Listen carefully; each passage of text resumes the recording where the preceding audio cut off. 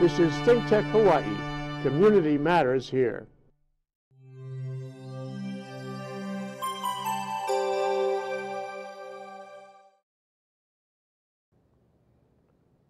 Good morning and aloha, everybody. My name is Mark Shklov. I am usually the host of ThinkTech Hawaii's Law Across the Sea. I still am the host of that show, but today we're going to do a little bit different, a special program. This is a special ThinkTech Hawaii program, and it's titled Remembering Queen Kapi'olani. And my guest is Colette Higgins. Our story is about how the Queen went on a long journey across the sea. And Colette Higgins, who is the Dean of Academic Affairs at Windward Community College, followed that trip.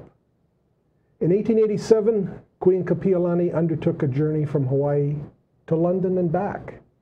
Dean Higgins traced that journey in her blog in the Footsteps of Kapi'olani, and we'll give you that link at sometime during the show. And Dean Higgins has been a frequent speaker on the life and legacy of Queen Kapi'olani. And today we're going to discuss why the Queen went, why she undertook that strenuous trip, where she went, what she saw, who she met, and what we should take from that trip, from Queen Kapi'olani's travels, life, and personality. So first, Dean, welcome. Aloha. Thank you for having me. Nice to have you. And may I call you Colette? Colette, that's Colette? fine. Okay. Yes. Colette, Queen Kapi'olani. Yes. Who was Queen Kapi'olani, first of all, before we get into her Sure. travels? So her claim to fame is that she's married to King David Kalakaua. So he becomes king in 1874, but they had gotten married in 1863. So she marries him before he becomes king. And he reigns as king until 1891. And so she's queen, basically, queen consort for 17 years, his whole reign, yeah? So, and I think when I think of Kapi'olani, most people, when I ask them, what do you know about Queen Kapi'olani, they'll name the boulevard, they'll name the park, the hospital, the college, and then the clever ones who know a little bit of Hawaiian history will remember that she was married to Kalakaua and that she lived at Iolani Palace. But really, they don't know much about her. And your blog, which I read, which I really enjoyed, thank you. You call her a forgotten queen, and that's what you're thinking. Right, because even in Hawaii, when I ask people, what do you know about Queen Kapi'olani, that they'll name me those places named after her, but they really don't know much about her. So they don't know, for example, that she had two charities that she was really concerned about, right? The people with leprosy who had been sent to Kalaupapa, and also the hospital. She established the Kapi'olani maternity home, or the hospital today, right? And that truly is her legacy. Today. Right, I mean, right. I was those born are there. things. Our son was born there. Right. And my dad was the doctor there for a while. Yeah. So a lot of Hawaii people have connections to Kapi'olani Hospital, but we don't know much about the queen who established that hospital and why she may have established that hospital. I have a couple of ideas of why I think she established the hospital. One is, I think, when she was married to her first husband, Bennett Namakeha, she had a stillborn child. And so she understands the grief of having lost a child. And then when she was on this journey in 1887, she saw a hospital in New York, a charity hospital, a maternity ward that was all modern with the modern sanitation and whatnot. And I think that inspired her to come back and open the hospital in 1890. Okay, 1887. Yes. All right, 1887. What happened? I mean, why was she going on this trip? What was that about? 1887, Queen Victoria, Queen of England, she's celebrating 50 years on the throne in 1887, and so all the monarchs around the world know about this, and that she's going to celebrate this in June.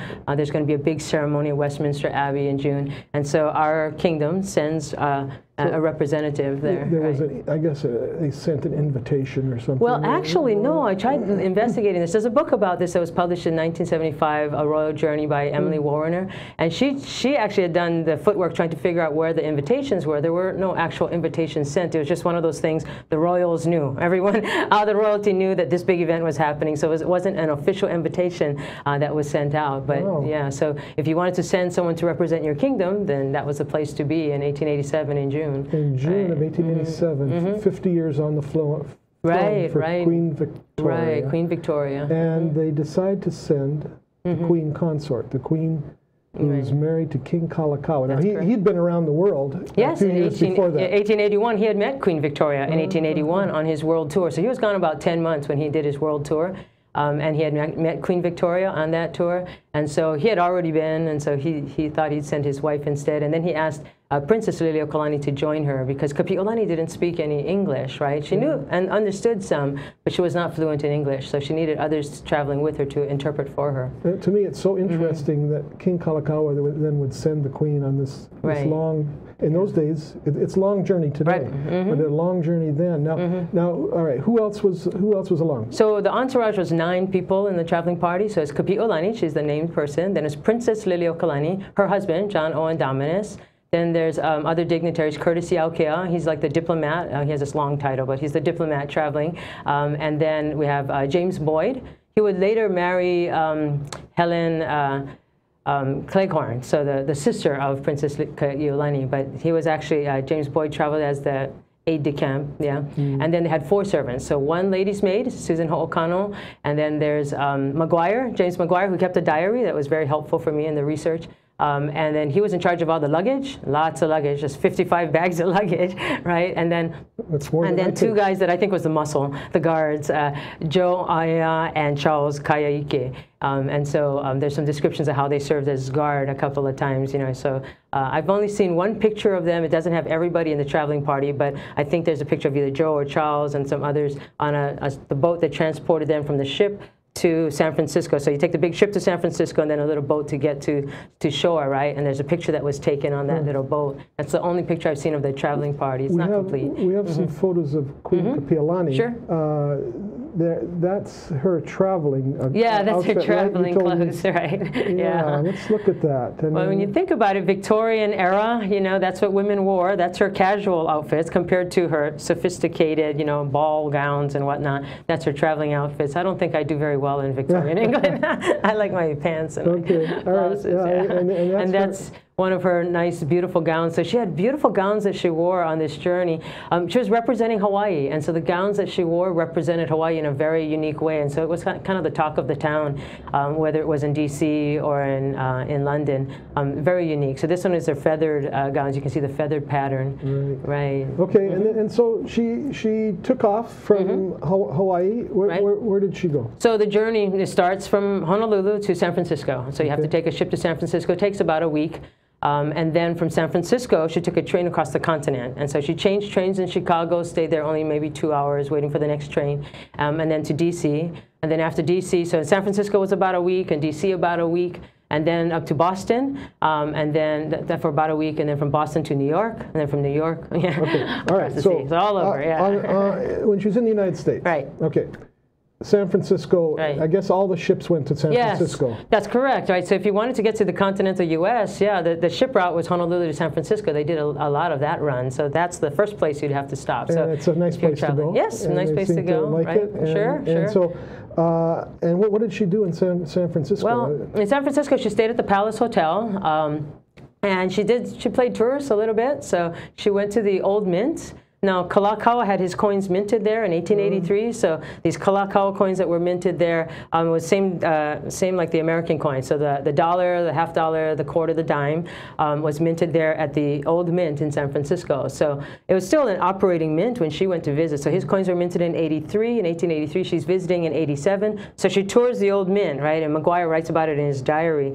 She tours the Old Mint, and when I went on my journey, I'm retracing her footsteps, trying to go in every room that she went in, and reading the description that Maguire had, and she wanted to see how the coins were made. And so she visits the Old Mint, and I think it was John Owen Dominus. He writes back in a letter home. He writes that the Queen and the Princess are enjoying themselves in San Francisco. They're now at the Old Mint, or something like that. So they were touring the Old Mint to see where our Hawaiian coins had been made. So she was very curious about a lot of different things. So this trip was like an educational experience for her. She had heard about all these places: San Francisco, Boston, New York, London. She had never been. Her husband went in 81, right? But she'd never been to these places. Her only trip prior to this journey was to the Marquesas Islands, when she was married to her first husband, so it would be the 1850s. But otherwise, it's just around these islands. So this is a big journey for her. She had never been to the U.S. She had never been abroad. She had never been to London. So I think this was an educational experience. She's learning and taking things in. Right. And there was also some other royalty in around San Francisco area. Oh, right. Her 3 nephews. So she had sent the 3 nephews there. So Kalakaua had established a study abroad program. He sent 18 young scholars out there to study in like 6 different countries. And so the 3 nephews were in California, in San Mateo. And they were studying at the St. Matthew's Military Academy. I think we have a photo. Right, there they are. Yeah. So on the left there, that's good-looking guys. Yeah, Jonah Kuhio, Kalaniani Ole is standing on the left. Seated is Kawananakoa, David Kawananakoa, and to the right is Edward Keli Yahonui. These are her 3 nephews, her sister Kekalike's sons. Kekalike passed away in '84, so Kalakaua and Kapi'olani became the guardians of these 3. So they send them to school at St. Matthew's there in San Mateo, California. Your abroad program, King Kalakaua, pretty forward thinker. Yes, he was. He thought if they go out and they study away, then they can come back and they can work for the kingdom and they'll gain that extra knowledge. And they did something for California, right? Sure, right. They introduced surfing. So it was these 3 nephews who introduced surfing at Santa Cruz there in California, because they were in San Mateo for school, but every summer they'd go to Santa Cruz. And so in Santa Cruz is where they actually introduced surfing. They had made these redwood surfboards, really big, long surfboards. From California? Yeah, California redwood. And they went down to, there's a river there in San Francisco, and they were actually surfing the waves near the river, and so that's where surfing started, There's a plaque. So at Santa Cruz, the Surfing Museum there in Santa Cruz, I was able to visit that on my way back home, and there's a plaque that's established commemorating that in 1885 it was these 3 Hawaiian princes that introduced surfing there in California. Yeah. And you've talked a little bit, you retraced the steps, right? I surely did. You went on this tour. I did. And your tour was the same as the Queen's? Sure, right. So the Queen, actually, she was gone for 106 days. I was gone for 56 days. So I retraced it as best I could. So I took a plane to San Francisco because there's no ship that'll take you there today. I did take a train across the continent, though. And then I stayed overnight in Chicago, and then all the way to D.C. And then we took trains from, D.C. to Boston and then to New York, and then a ship across the Atlantic. Because I had to do one leg of the journey by ship, because that's the way she traveled to get to San Francisco and then to and from England, right? So I'd never been on a ship before. I'd never been on a train before, so this was a big adventure for me as well. 56 days on the road, my husband and I. So only an entourage of 2, just me and my husband, compared to 9 of the Queen's traveling party. How many bags did you have? Oh, we only had 4 bags, right? So it was, my husband and I each had a rolling carry-on and a backpack. That's it. Because we knew we were traveling by train, by ship, we'd have to be able to carry on subways as we're going around. So we weren't traveling like royalty in the sense that we don't have a large entourage and people meeting us everywhere. So we just had to go with what we could manage, just the 4. Okay, all right. So you decided to follow this route that the Queen had taken, and we've gotten to San Francisco. Right. And then she went to across the continent. Right, across the continent. It took her about a week to get across the continent by train. She had a Pullman car, one of those private Pullman cars back in the day. So we took the Amtrak and we went across. And by train, it took us 3 days, right? So I got to see snow in the Sierra Nevadas because we took the California Zephyr, and she had seen snow in California because it was April, right? And I was wondering when I was reading about it in the diaries, in Lilio Kalani, and she writes about it in her book, about how the guys had gotten out of the train at one point and having a snowball fight. And I was thinking, April, they got snow? Where's that? And it's up in the Sierra Nevadas, right? So I got to see this falling snow with these Christmas trees. It seemed, up in the Sierra Nevadas and then the Rocky Mountains, and then of course you get to Nebraska, and out of that it's more flat, not as much to see, but it's just beautiful terrain. It's a wonderful way to travel. She had no choice; she had to do it that way. Right. But I chose to retrace those footsteps to try to see the same scenery around the same time of year that she saw it, right? And I saw all that snow, and I understood you really that. felt the same feeling. Right, right. It's a wonderful way to travel by train in modern times, right? Unlike planes. Well, right? we're going to take the next step after our break. Okay, sure. And we'll take a break and come back. Okay? Sure, all right.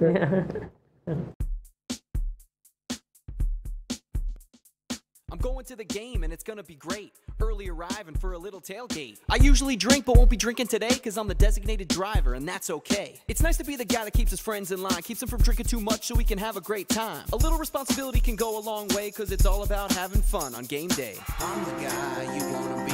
I'm the guy saving money. I'm the guy with the H2O, and I'm the guy that says, let's go.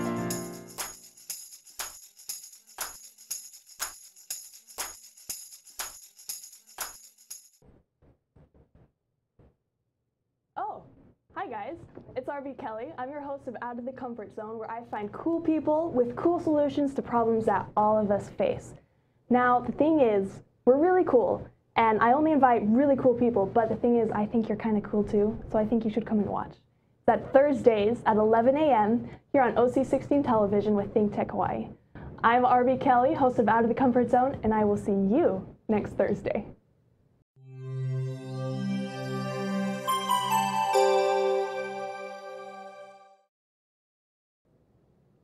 We are back remembering Queen Kapi'olani and her trip to London to see Queen Victoria. And I'm with Colette Higgins, who's the Dean at Windward Community College. And we have gotten as far as the United States. And now I'm going to ask her to briefly tell me what happened with the Queen and her entourage in the United States. And then let's get to London. Okay, sure. So one of the things that happened was when she was going across the continent, she pulled into Salt Lake City, Utah. And there were about 20 Hawaiians living there already, some Mormons, who were living there. And so they get on the train and they're bowing to the Queen and they're crying and they're having this conversation. So they showed a lot of respect to the Queen. As she gets to D.C., she has, of course, the state dinner with President Grover Cleveland in honor of her, right? So the Queen and the Princess attended that dinner. She met with the President of the United States. And then when she was in Boston, there's a big reception, about 10,000 people that show up at the Mechanics Hall to get a glimpse of the Queen and the Princess from Hawaii. They even played Aloha Oi there at this big reception. The Queen wrote. Yeah, which the Princess wrote. The Princess wrote, the Princess Kapi'olani at that time, right? And so she wrote it. And then in New York, they're playing tourists in New York, but they also visited hospitals and schools and whatnot. So yeah, along the way she's going to actually a lot of women's colleges. She's very interested in women's colleges and education, it seems. So she's learning. This is a learning. Yes, it's a learning experience for her, very much so. Okay, and then she needs to get to the main reason for her trip. That's correct. So what happens next? So she has to get on a ship in New York, and in those days it was a New York to Liverpool run for the ship, so she pulls into Liverpool. It takes about 9 days. So on my journey we also did 9 days across the Atlantic on the Queen Mary 2. And how was the travel in those days? It's actually one of those ships that was both sails and steam, so it could go either way, so you can make it to your destination on time. And it was a nice luxurious ship for her in those days as well. So that was her relax, right? So when you get on the ship, you can relax because it's going to be busy, busy, busy once she gets off that ship in Liverpool. So what happened? In Liverpool, it's her first stop, and they roll out the red carpet. The Queen Victoria had sent these military guards there, and it was the crowd shows up, and she's very much treated like royalty. She's a guest of Queen Victoria, right? So they're treating her with great honor and respect in Liverpool, right? And then from Liverpool, she goes on to Norwich. Tell me about that. Norwich is actually that was kind of interesting to me. Yeah, to me it was my favorite place out of this whole journey. It's a small little southeastern town in England. It's famous for Coleman mustard. So if you buy your Coleman mustard, it's from Norwich. And so there it was quite famous in the Middle Ages as a travel trade town, right? They have all of these broads and waterways that they have. And so in Norwich, she actually toured the whole city. She had lunch with the mayor, all of this, and then she goes and she sees a tower. They take her to a tower just outside of Norwich, and there's a tower about 4 stories high. They had these garden towers.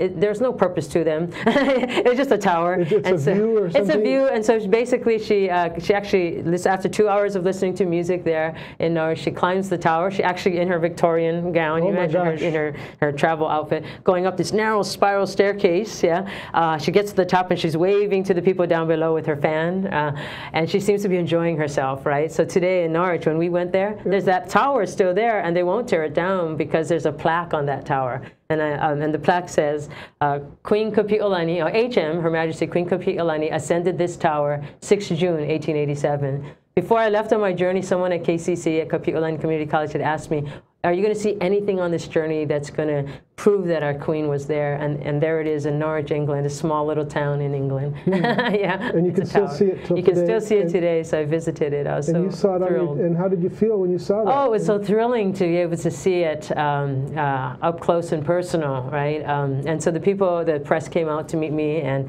it was a rainy day. It was the worst weather day out of our whole trip, but it was my favorite day because of the things we got to see that particular day. So Norwich, and then after the tower, then we went to Rackheath Hall. And Rackheath Hall is where the Queen had stayed when she was visiting Norwich before she went into London. And there she planted a tree, and I think I found the tree that she planted there. And the people who were showing us Rackheath Hall didn't even know that Queen Kapi'olani and Princess Liliuokalani had actually stayed there. So this was a historic preservation officer who had got me access to the private tower, you know, there in Norwich, and then also this Rackheath Hall. And she didn't know that our Queen had stayed there. You know, so all these things happened over 100 years ago. Right, about 130. And now they're still there. They're still there. I mean, okay. Yeah. So let's get to London. London, right. London. What happens in London? How is she received? How is she treated? She's treated with great respect. You know? All kinds of fine gowns, right? So imagine you've got about a week worth of all of these balls and receptions, so you can't really wear the same outfit twice, right? So the Queen and the Princess are invited to many different events there in London, including many balls.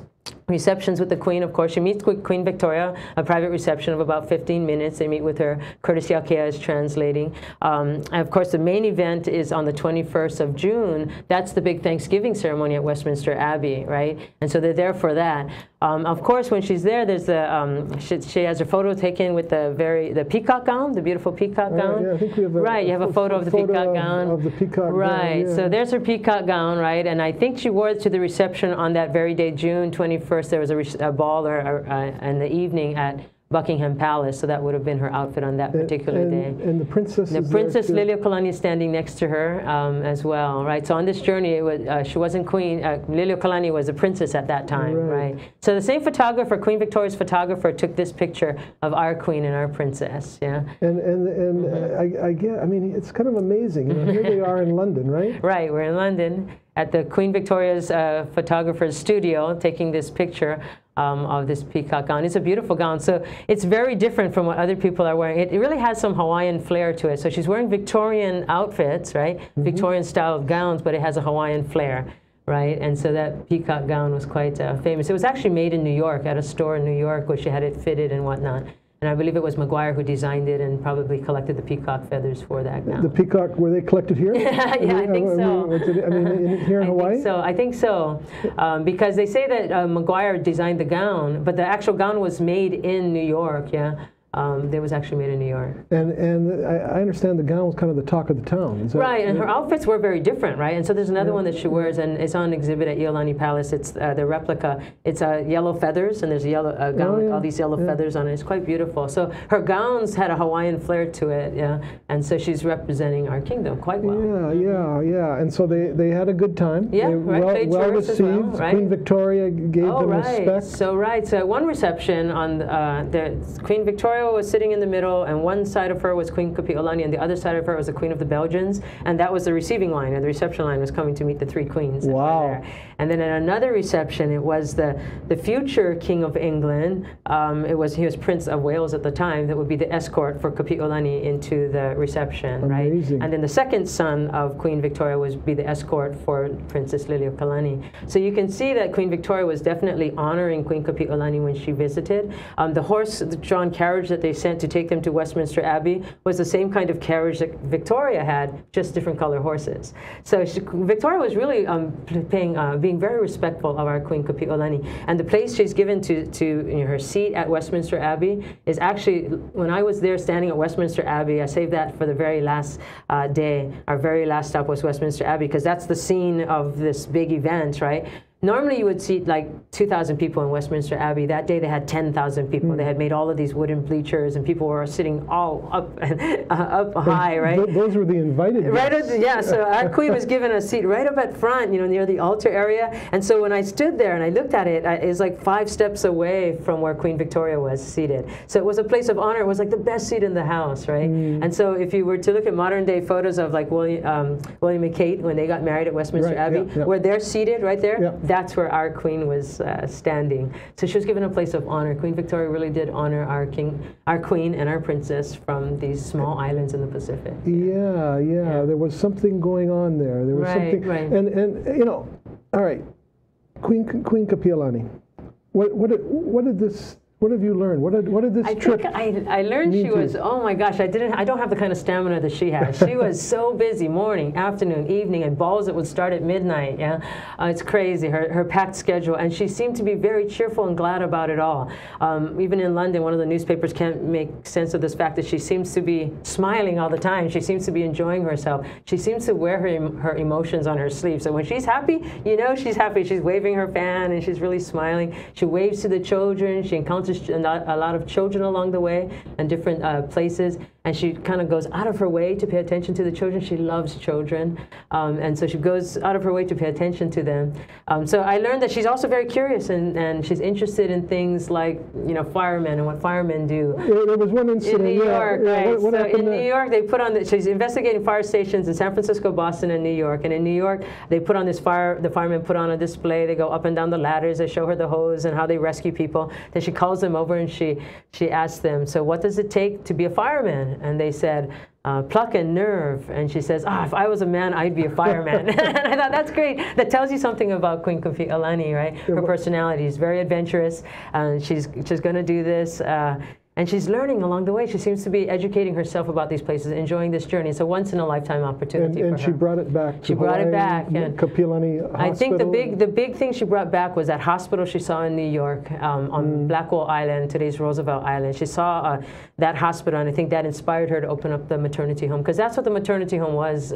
When she opened it in 1890, it was so the women could have their babies safely, right? So the babies would live. And so I think that was her great legacy, and I think it was inspired by this journey and this trip, what she saw in it. Yeah, and it persists to today. Right. And so we remember. Right. We do. We remember Queen Kapi'olani, and let's close out with a final photo of. There we go. Yep. There we go. That's a beautiful photo of her. There we go. Queen, the Queen. Thank you. Mahalo, Queen. We appreciate all you've done for us, and we will remember you. So, and thank you, Colette. Thank you very much for being my guest today. Thank you. Aloha. Aloha.